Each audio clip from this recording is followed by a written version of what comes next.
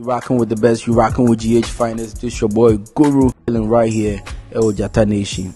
Ahead of Afro Festival, that's Afro International Festival, which is happening on the 9th to 11th of August 2024.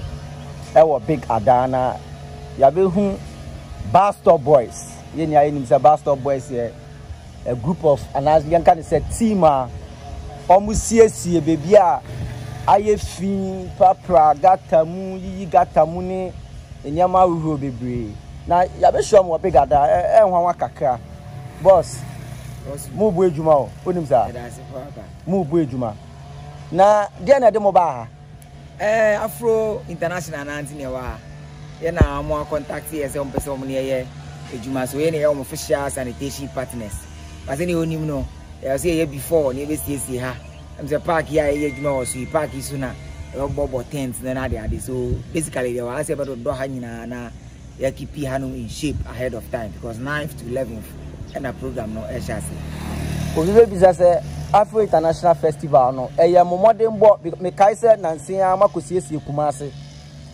Otumfo is it minimum run about one who said about me who online class as a obi ekojana na ho na obetuma tire mu kakra ho na say we call Kumasi say about time say arise Ghana youth for your country na say youth e chira beka say mfa ho but the brother this 60 years na won timi nkoma no sasa na say ya na abo say bi ntama na wa ho re nka betia di video abo an so wa anya hwe nti ebo Kumasi say ho so ye betimi form team na yetime awakening the spirit of patriotism, volunteerism and selflessness.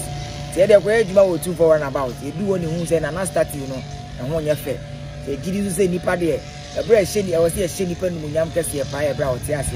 In the air factory on say beto paint.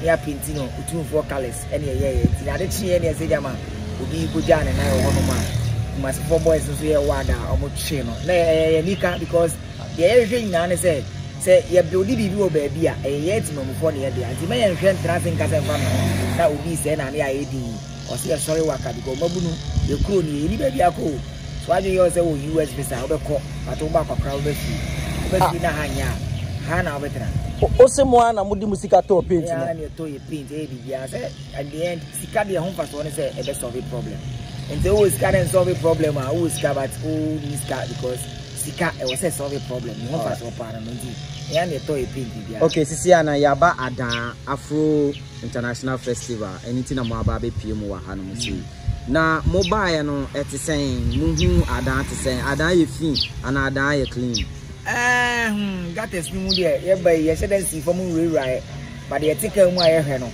timi say plastics no ati got a sima boss mu ye pa yes say when it comes to cleaning there I say yeah national revolution so bia ye mabu na oti asempa there so sorry you got a dangerous part and say baby no o dey brochure for mo na ko see plastic so e dey come ba e come so dey ni brand eba nti ye say dem rewrite ba kakra na ye hu ne there and that is no exception no say that for so mo tie nka yetesi ni wo tuni nti mama mbisa we question we so mo wa ha no mo tell say Afro International Festival and be wie and I say mo be siesie ha na mo akọ we na dey ba be siesie ni akọ be say ba be on the 9th to 11th and dey be wa ha my nene dey just for before touches any cleanings be was here to keep the place in shape na for about on the 9th till ya say cleaning after here ye nim say baby an wo be ko bia no mo wo team e wo ho no mo nti team a wo mo ye adwuma wa na adanfo ana say akrafo na wo de wo bae we dey akrafo na na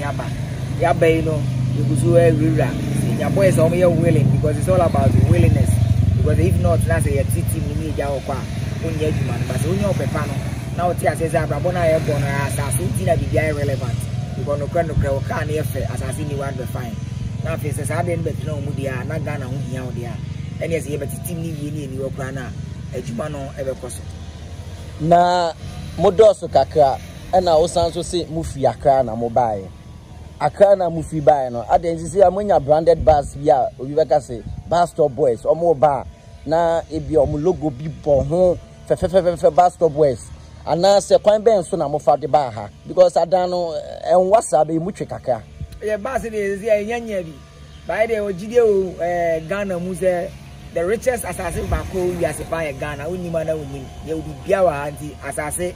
So Tini Pankana or Nipas as a city as the Animia Bazenche.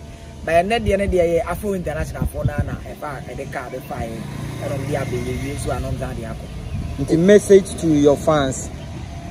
Message to your fans, ne Afro International Festival for. I assembly now say, yeah, remember Afro International. So maybe in Kwadi, I say, Oba now your plastic, now your bola beer.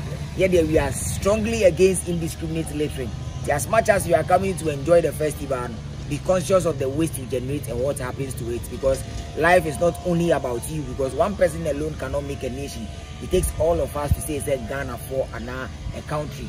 And the Obiam Rani in Kamuni and Chile, 9 to 2 home for the NTS, say, Sasasi, New Onoma, Abraboy, a boy, the air pray, the any bray, and the FC in Yana Dachin, if I so be so, Assassin tea, and a Mabraboy day. Assassin tea, and your one down for your one kind for your wife before Assassin you no in Brabona Ebono, into Mama Infield. Radio me share the way out when yesterday na Afro International Festival for cash na annoying. Oh, cash na international kaho. Well, international some dey kalu. Because nipa me I just annoying say me we message share na obeti ase but yeah motivation yes cow.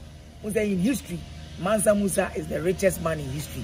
By 1905, Mansa Musa there. But he's the richest. But Kwame Nkrumah was not the richest. But it's like a University of Ghana, that is the kind of legacy a young bastard boy is a GD. So it's not all about the money. It's about the fact that Afro International has also recognized volunteerism and appreciating volunteerism. By virtue of Omo Frey and CM Brano, it may inspire another people to also rise up for the environment. So to us, it's not really about the money, because the ultimate in this life, nipa, and the money nipa because the nipa mu ade kasa out you know. And the other focus. Message to Adam for coming Wamu Festival be any Afro International for so program on Babaya Wahan. Message for them. Message me now. There was a festival there. Akoye Agobi and I say Jumadiya di at the kite. Na se na oti ase na ya dania aya kai se wona nanom konkoden ene na be wi mpempenso a wotima wo freedom ena nanom mo manya freedom o na change gu nsa ti ade no pepper so ka se ope ba wo freedom nti se wo trase na asa se hwe kwan so betimi afa so na no nanom ko mo konkoden no so betimi afa efi be bia mo jae no to the next level, because ye gina ha say na nanom e gina na nanom anam, because se ne tie bia no e omo so ne nam e de bae. To be proud of who you are, we are down here. Francis, you would say yes. Adano Jimmy, Ngonya, Adano Jimmy. Be proud of who you are, because it is only your traditions and culture that will make you different from everybody else. Aside from that, you can copy and be like some people, but you are not original. Upe you're original. Be yourself. Be a damn boy. Be a damn girl. Upe original. So be per se. Obe joining Bastard Boys or ya dani or tia danha. No person obe joining ya. Number be ho. Contact info be ho no ma obe timi afa so a also be part of Bastard Boys. You know we follow us Facebook, Instagram, YouTube, TikTok. We are number so 0546 442747.